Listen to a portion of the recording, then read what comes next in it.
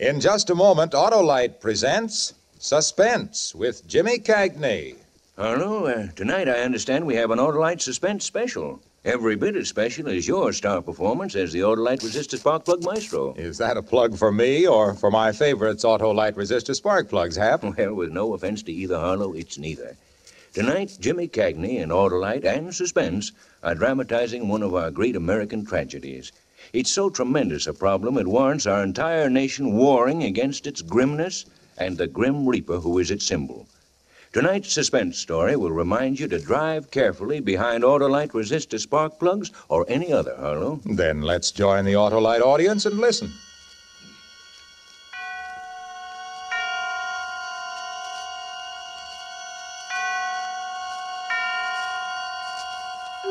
Suspense. Autolite and its 60,000 dealers and service stations bring you radio's outstanding theater of thrills. Starring tonight, Mr. James Cagney in Anton Leader's production of No Escape, a tale well calculated to keep you in suspense. The only thing I can do now is tell you how it happened, without any bunk. I don't care what you've heard or read about me. I'm not a devil or a mad dog. I don't know what people think happens to a fella. Do they think all of a sudden I turned into stone? I'm no different than anybody else. If I don't eat, I get hungry. If I cut myself shaving, I bleed. I'm just like the next guy, and that's the whole idea. It happened to me, sure, but it would have happened to anybody. It could have happened to you.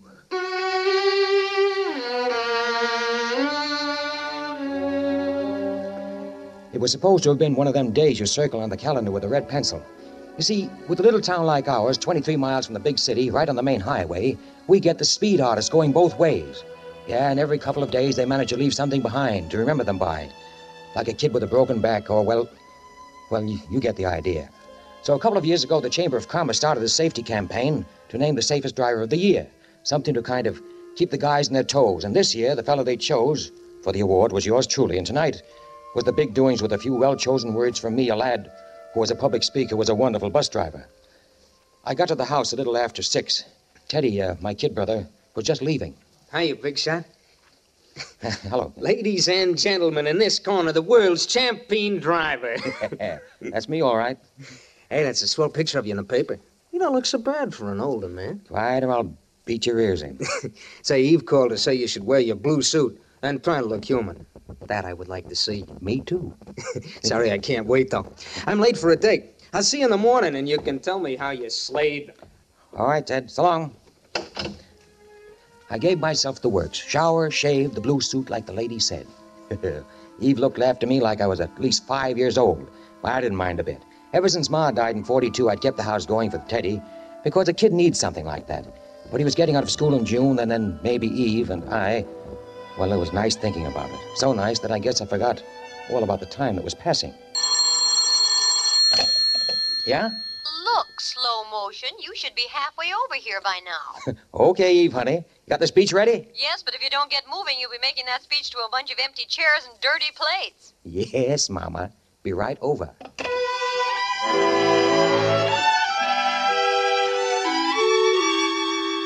Eve lived outside of town.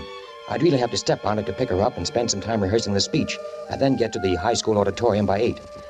I got into the car, and I decided to take the canyon road through the hills where there wasn't any traffic. I could make better time that way. Now, wait just a second. Let me get my thoughts together. I got to get this part exactly right. You got to see it just like it happened, or else it's all a waste of time. All right. I was on the canyon road that wound up through the steep hills, the wall of the mountain on one side of the road, and the deep canyon on the other, about 10 to 7, but already dark. Nobody on the road but me, so I stuck pretty close to the middle. And at every turn, the scream of the tires. But I wasn't worried about that. 4 brand new tires, hardly a week old, and good brakes. I never take chances with things like that.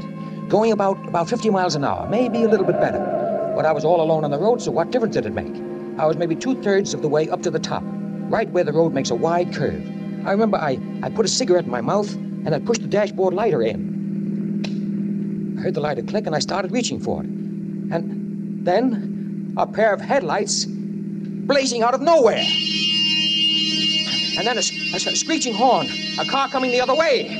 I felt my inside double up like a fist. I slammed my foot on the brake, swung the steering wheel to the right. I didn't feel anything hit, and I thought, oh, God, it's going to be okay. I jammed on the emergency. I jerked the door open. Now look back. The road was empty. I still heard the horn, though, but far away, and another sound, too, like a bunch of empty crates toppling over and over. And at first, it didn't register with me. For maybe half a second, I just stood there wondering what happened. Then I saw the reflection of the flame lighting up the whole canyon. I went to the side of the road and looked down. The car was about 500 feet below, burning. And the horn still blasting away, like the driver's body had fallen against it. I started down the canyon. It was almost straight down. I fell and I rolled, and I came to my feet again. Why didn't that horn stop? Why didn't it stop? And then it did stop. And I realized that I had stopped too. What was I waiting for? Oh, to get my wind, that's all. I went down another few feet. And then I stopped again, holding myself against the tree. Come on, Harry. Get going. No. What good would it do to go down there? I couldn't help whoever was in that car. It was too late. Nobody could help. Then far down the road, I saw another pair of headlights starting the long climb. I went back to my car. I told myself I was going for help. I drove on to the top of the hill. There was a little gas station up there. They'd have a phone. I was almost there. An old fellow in white overalls was puttering around the pumps. I started slowing down. My whole life was about to be smashed. I'd have to tell them the truth, and what good would it do? What about Eve? What about my kid brother Teddy? What's more important than a man's own family? I'd reached the gravel driveway to the gas station. The old guy heard me coming and started straightening up. No. I swung back onto the highway and pushed the accelerators to the floor.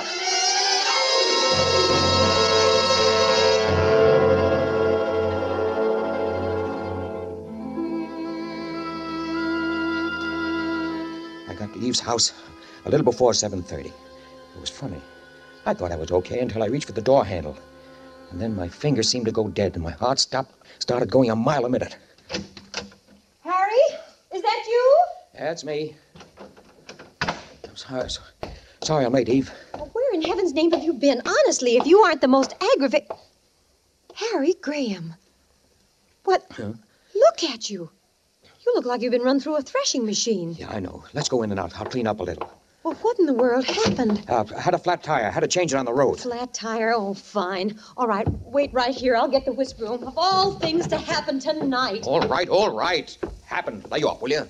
Harry. Oh, I'm sorry. Well, don't just stand there. While I'm doing this, take your comb out and start combing your hair. Took my comb out and turned toward the hall mirror. Funny. I didn't look any different than yesterday or the day before that. I was still Harry Graham. After he finished with me, we went back to the car. Get in. I tell you what, you're so upset anyhow. Why don't you let me drive into town? Okay, if you want to. See, now, I turn left at the next block, don't I, for the Canyon Road? Canyon Road? Yes, we can save some time going that way. No. Huh? No, I don't want to go to Canyon Road. I want you to go the regular way. But we're going to be late. Do what I tell you. I'll drive the car myself. But, Harry, we always... Do what I tell you, Eve. All right. I'd have to bite my head off. What have you got against Canyon Road? It's too dangerous at night. Well, all I've got to say is that when they picked you for the safest driver of the year, Harry Graham, they really hit the jackpot. We got to the high school auditorium just a couple of minutes late. But as it turned out, we weren't the only ones late. When we got to the main table, I saw that the chair next to mine was empty. Police Chief Blake, who was supposed to introduce me for my speech, hadn't showed up yet. Then when the dinner was ended, Chief Blake came through the door, and he looked awful. He went over to the chairman of the meeting and whispered something, pointing at me. And then he started for me, and I thought my heart would quit beating. I was looking for a way to escape, maybe when... Hello, Harry. Oh, hello, Chief. Hello. Folks, please. I'm sorry I'm so late. I've just come from Canyon Road. Another terrible accident. Car went over the canyon. 4 people killed and burned. We still haven't gotten them out of the wreckage. It looks like they were forced off the road. Another dirty hit-and-run case. My boys are up there now looking for traces of this other car. I don't have to tell you that we're going to keep on looking till we find out who it was. That's why I had one of my boys bring me back to town here to this meeting tonight. Because now it's even more important to let a fellow like our friend Harry Graham here know we appreciate his good work and wish to the saints there were more like him. Yes, after what I just saw on Canyon Road, I'm really proud of Harry Graham.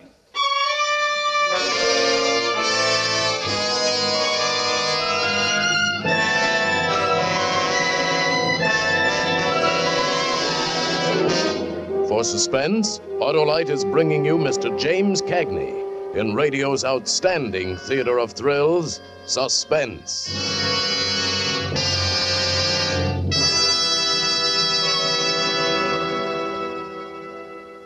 Hap, this show hits with the zing of a set of Autolite resistor spark plugs. It gets me right between the optics. Arnold, I've been doing a little research. Yes? The frigid facts on faulty driving should dispel the optical illusions of any automobile driver foolish enough to relax his vigilance for one single moment. Every 30 seconds, a man, woman, or child is injured on our streets or highways.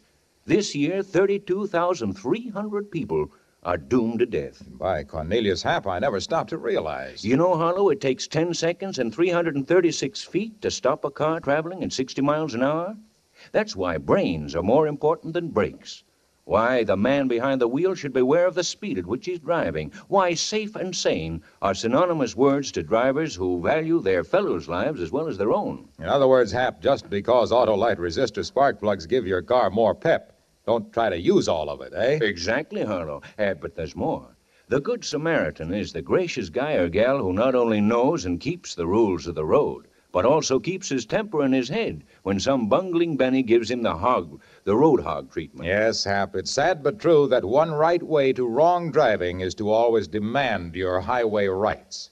Be sure to be safe. Right, Harlow. And now let's get back to Suspense. And now, Autolite brings back to our Hollywood soundstage Mr. James Cagney as Harry in No Escape, a tale well calculated to keep you in suspense. I had to keep my eyes on the table. I couldn't even look at the chief as he stood there praising me. All I could see was that burning wreck at the foot of the cliff, and all I could hear was that awful horn blowing. I had to bite my lips to keep from screaming, "I did it." Harry. Harry. What? Oh, what? Up on your feet, son. We'd like to hear a few words from you.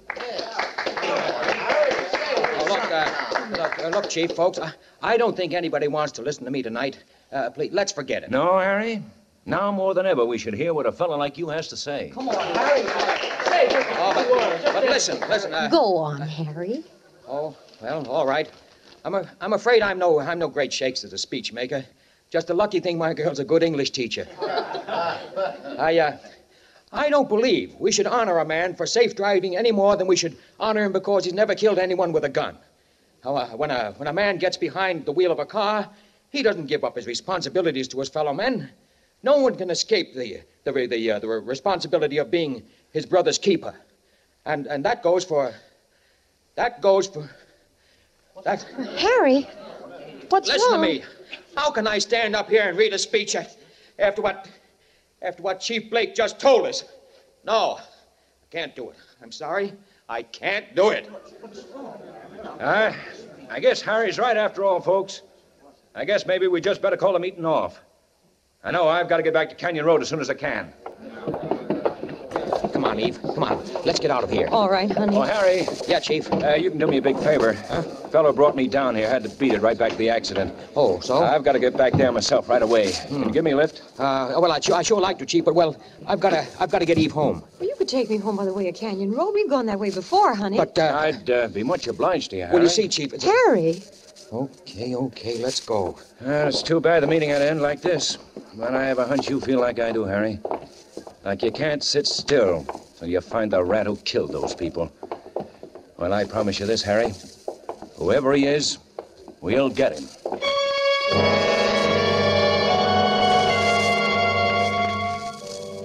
Yeah. Wasn't that one for the book? Less than 2 hours after my accident with the other car going over into the canyon, I was back on Canyon Road. Only this time with Eve sitting behind me and the chief of police in back. Harry, you don't mind, could you step on it a little bit?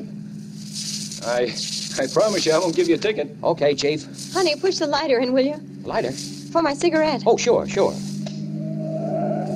This speed better, Chief? Fine. Harry hates this road. I wanted him to take it earlier tonight. Yeah, it's all right if you got good tires. Oh, you don't have to worry about that. Had 4 brand new ones put on just last week. Oh, here's your light, Eve. Eve. Huh? Oh. Thanks. Her voice didn't sound right. And then I remembered. When I picked her up tonight, I told her the reason I was so messed up was that I'd had to change a tire. She was thinking about that now. I knew she was, trying to figure out why I'd lied to her. Nobody said anything after that. When we reached the part of the road just before it made the big bend, I started slowing down. I hope I got you here quick enough, Chief. Yeah, you did fine. Is this where it was? Yeah, just around this bend. Yeah, that's right. But how did... Huh? Nothing.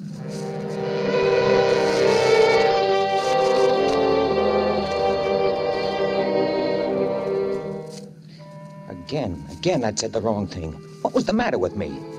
How was I supposed to know that accident was around the bend? I was cutting my own throat, but now I'd made the turn and there was the red flash burning on the road and a big crash truck at the edge of the canyon and police cars blocking the highway. Just pull over the side, Harry. Okay. Now they're coming down there, Fraser.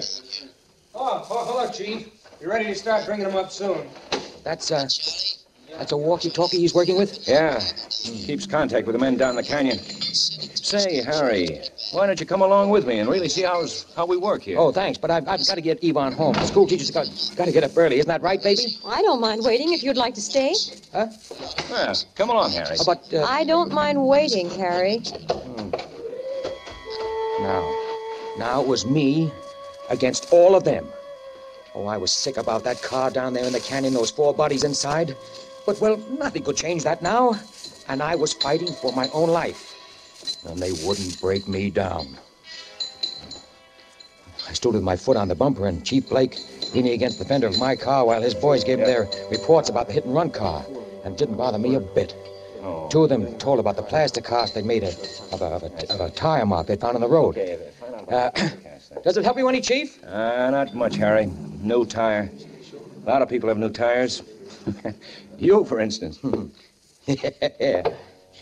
I kicked my new front tire for them, kicked it hard. They brought over an old fellow in white overalls. The guy in the service station where I'd almost turned in to report the accident. The chief asked him if he thought the car he'd seen was a hit and run. It must have been just about that time, you know, and the way this fella skedoodled away for no reason at all. I don't know what kind of a car it was, though. A black sedan, I'd say. Like this one, maybe? Well, might be that. But there's too dark to be sure. Well, first thing tomorrow, I'm going to get myself a green convertible. And everybody got a good laugh out of that, but I would have to be careful. Mustn't go too far. It was me against all of them, and I felt the kind of excitement that a guy might get from walking a tightrope. Thinking back now, sure seems screwy, but that's how I felt. And maybe that is the worst thing that happens to a guy in my spot. The way it turns you into a wild animal against the world. Chief Blake, Hey, yeah, Charlie. It was the fellow with the walkie-talkie over near the crash truck. we're ready to start bringing up the bodies. Okay. Come on, Harry. Let's go over. Something flopped coldly in my stomach, and then lay still. This was the test. If they didn't break me down now, they could never do it, never in a million years. All the people who'd come up from the town started gathering around the crash truck. I wanted to run and never stop running, but I didn't move. And just then, the first body swung into view.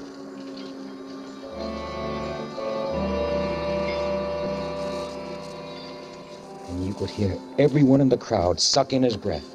And I bit down hard on my lip till I tasted blood. A brown blanket wrapped neatly around something, and then the bundle rested on the ground. And everyone seemed to edge away from it like it could hurt them. And the cable went down into the valley again. And then there was a second bundle. And then there was a third. And then a fourth. And over like a drum beat, like a prayer, I told myself they wouldn't break me down. And then someone pushed forward from the crowd. Joe Mandel, the little tailor. He seemed shy and embarrassed, as though he had no business being here. Chief Blake. Huh? Oh, yeah, Joe. Well, my boy, Philip, he didn't come home for supper tonight, and I... You want to look? Well, you know how a woman is. Rose will feel better if I tell her, okay, I looked and it wasn't... Well, you know. All right, Joe. Doesn't hurt none. Thank you.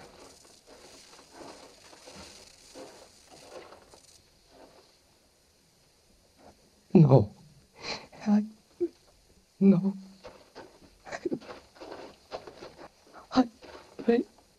I better go back to my Rose. Sorry, Joe. Wait a minute. Yes? Do you know who Phil was going to be with tonight? His best friend was Mike Roebuck. They were always together.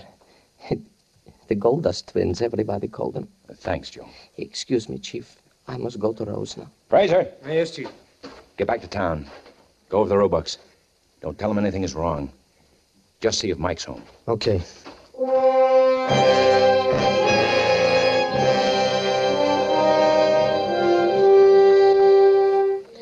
I couldn't take any more. I started back for the car. My legs felt like they weighed a ton. I heard a sudden movement in the crowd behind me. Oh, no! Oh, my baby! My They wouldn't break me down. They wouldn't break me down. I opened the car door. And Eve was there. I'd almost forgotten her, and I was sure she knew the truth. They brought up all four?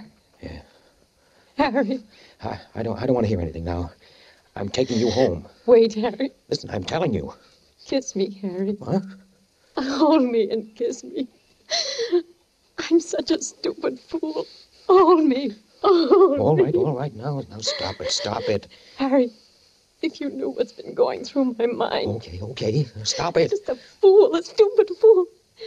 And then when I saw you come back to the car, the look on your face. Oh, Harry, how could I have ever thought... No, all right. Now, we'll talk about it later. I'll never talk about it again. Never, Harry.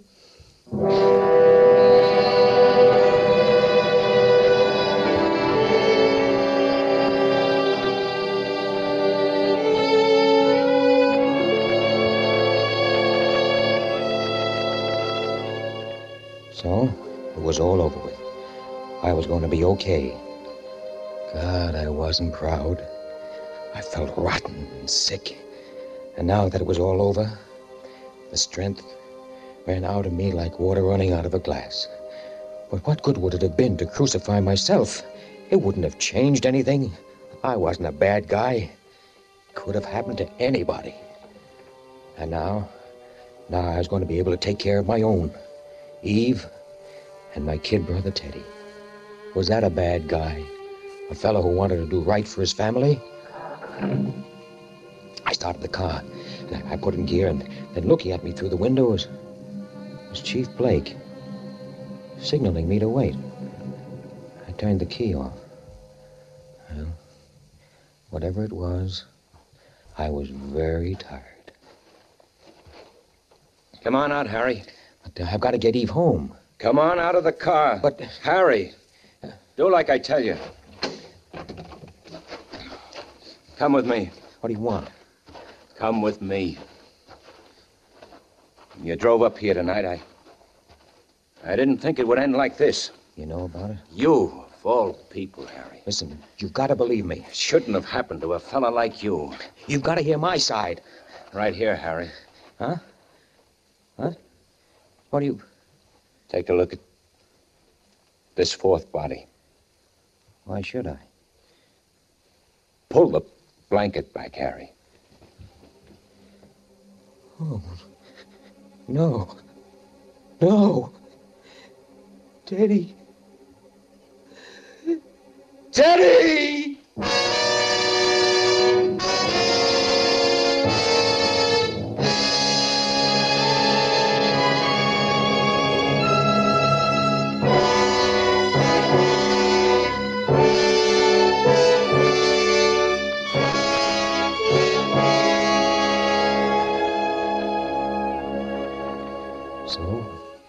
That's it. The whole works. I don't care what you heard or read in the papers. That's the story, just like it happened. No bunk. And thinking back, I guess I kind of hit the nail on the head in that speech that I made that night. You know, that part about no man can ever escape the responsibility of being his brother's keeper.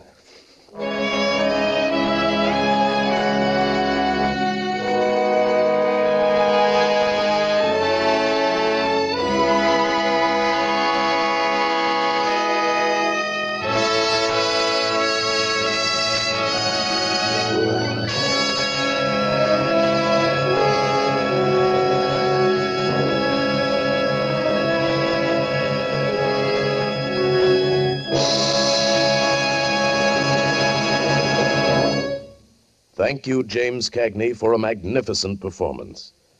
Mr. Cagney will return in just a moment.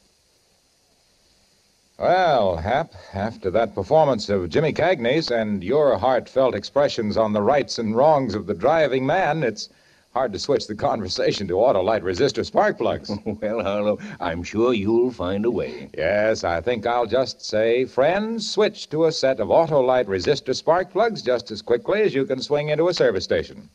When you replace your narrow gap spark plugs with wide gap Autolite resistor spark plugs, your car will idle smoother, give you better luck with lean gas mixtures, actually save you gas dollars.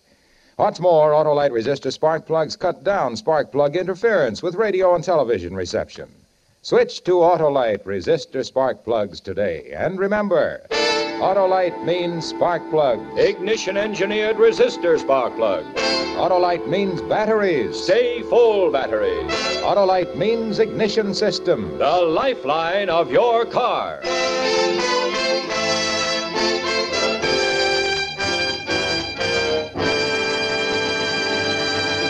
And now here again is Mr. James Cagney. It's always a pleasure to appear on Suspense, but I was especially pleased when Tony Lita asked me to do tonight's story. That's because I feel strongly about the kind of thing that happened to Harry Graham. I believe that any person who gets behind the wheel of a car assumes a great responsibility to himself, to his family, to his fellow men. That one moment of carelessness or recklessness or drunkenness can mean a lifetime of pain and misery for someone. And it might be you or me. Yes, when you're driving an automobile, we are our brother's keepers. Over the holiday season and all the time, drive carefully. Next week on radio's outstanding theater of thrills, Herbert Marshall will appear in a story with a Christmas atmosphere. Another study in Suspense. James Cagney is now appearing in the photoplay of William Saroyan's prize stage hit, The Time of Your Life. Copies of tonight's suspense play, No Escape, by Larry Marcus, will be available for educational use by groups interested in highway safety. They may be obtained by writing Suspense, the Columbia Broadcasting System, Hollywood, California. Music was composed by Lucian Morawek and conducted by Lud Gluskin. The entire production was under the direction of Anton M. Leader. In the coming weeks, Suspense will present such stars as Ronald Coleman, Robert Montgomery, Dana Andrews, and Frank Sinatra. Make it a point to listen each Thursday to Suspense, radio's outstanding theater of thrills. And next Thursday, same time, hear Herbert Marshall.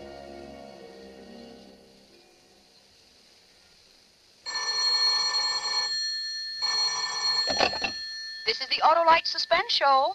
All right, Mr. Wilcox. Autolite and CBS wish to thank the radio editors and columnists of America for electing Suspense as the best mystery show in the annual balloting conducted by Motion Picture Daily for the magazine Fame. Good night. Switch to Autolite. This is CBS, the Columbia Broadcasting System.